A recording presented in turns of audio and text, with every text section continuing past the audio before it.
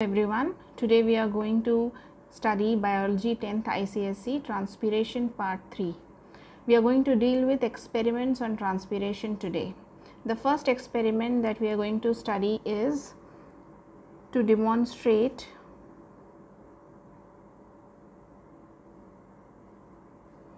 the release of water vapor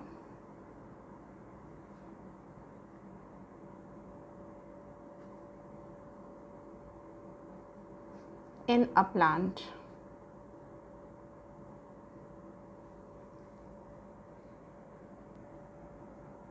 In this experiment, 3 bell jars are taken: bell jar A, bell jar B and bell jar C.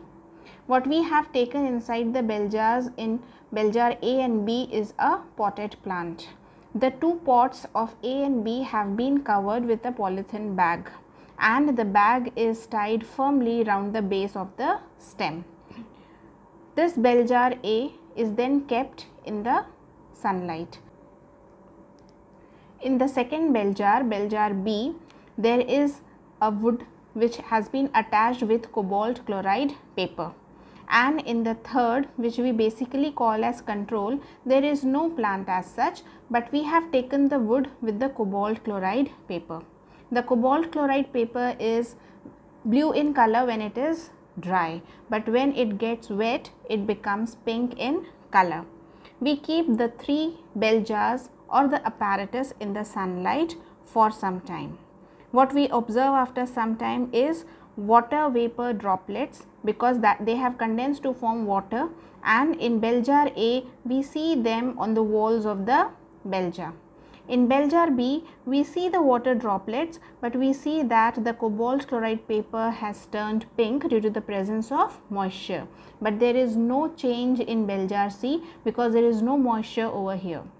It is only because of the release of water vapor from the 2 plants that have been kept in A and B. So, this experiment proves the release of water vapor during transpiration in a plant, especially when we keep it outside in sunlight, because sunlight triggers the transpiration. The second experiment is to demonstrate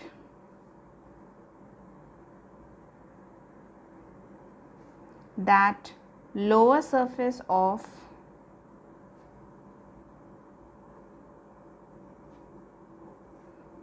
a dicot leaf transpires more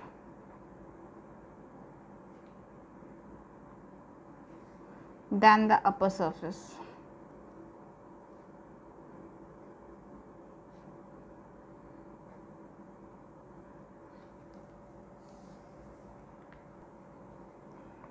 We take a plant with a broad leaf whose this is still attached to the plant, and we take 2 strips of cobalt chloride paper. One strip is attached above and another strip is attached below the leaf. The dicot leaf is also called as dorsiventral leaf. This surface of the leaf is called as dorsal surface, and the surface below is called as ventral surface. The arrangement of stomata or the number of stomata differs in the both surface of leaves, and that is what we are going to study in this experiment. How we attach the cobalt chloride paper is we take slides above and below the leaf, and then we clamp it with the help of a clip. In this leaf, what we see is after some time the cobalt chloride paper still remains blue. We have kept the plant outside in the sunlight, and the upper part of the leaf is actually having lesser number of stomata. This leaf reveals the lower surface or the ventral surface of the leaf.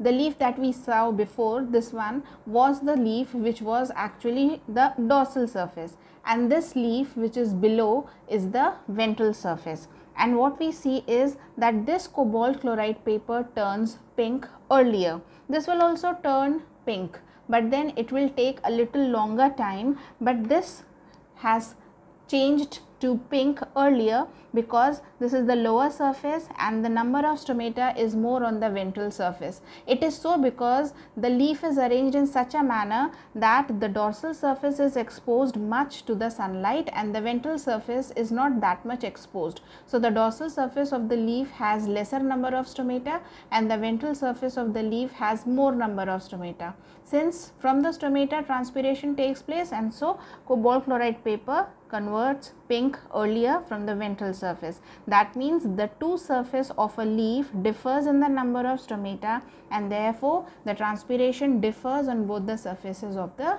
leaf. The third experiment is to measure the loss of water due to transpiration.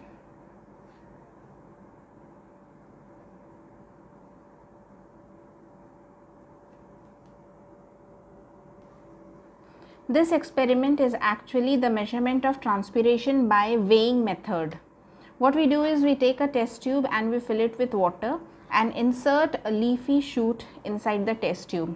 We cover the surface of test tube with the water with the drop of oil to prevent evaporation, because the water can evaporate from this surface and therefore oil prevents the evaporation. And then we place the test tube inside a beaker and then weigh them together. That means the test tube having all the contents and the beaker will be weighed together, and then we will keep this entire apparatus in sunlight for 3 hours. After 3 hours, we will again weigh the test tube in the same beaker, and this will indicate the loss of water because there will be a difference in the weight. That means the water has been absorbed by the leafy shoot and has been transpired. So the water content will reduce, and this will tell about the loss of water by transpiration. The fourth experiment is to demonstrate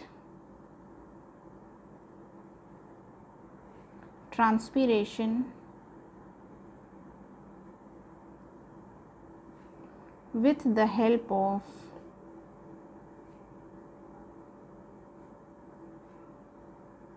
Ganongs potometer.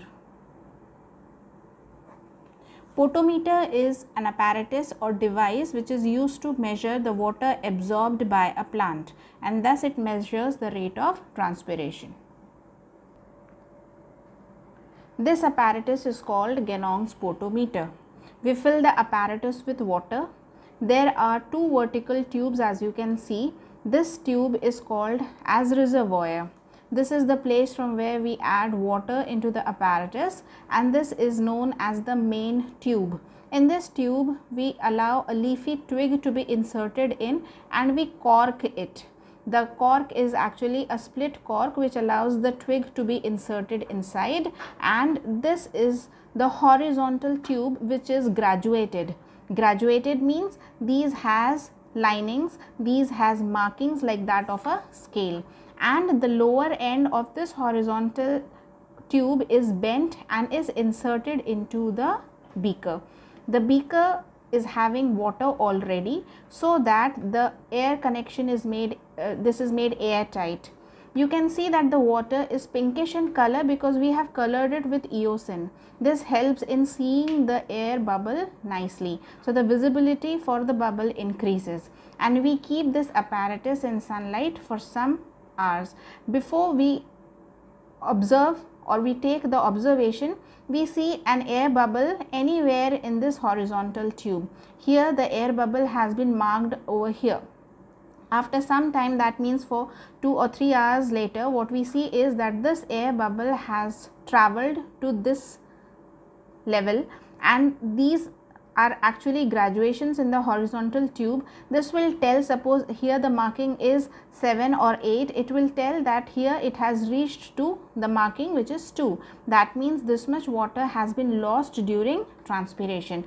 So the traveling of the air bubble actually helps in knowing the transpiration through Ganongs potometer. The last experiment that we are dealing with is the 4-leaf experiment. To demonstrate transpiration,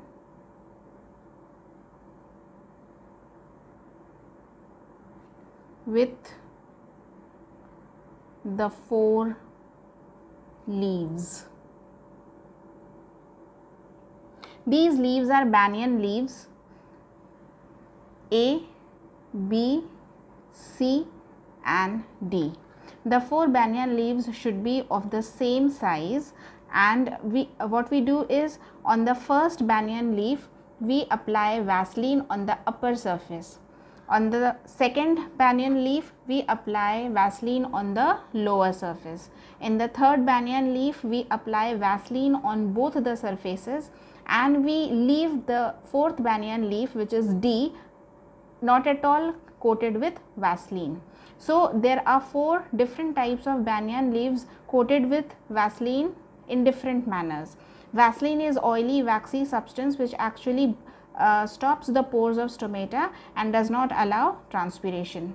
We leave these 4 leaves into the sun, and what we see is that they dry, but the time for getting them dried up is different. After 2 hours, what we see is that the leaves dry. The leaf D will dry the first because it has not been coated with Vaseline at all.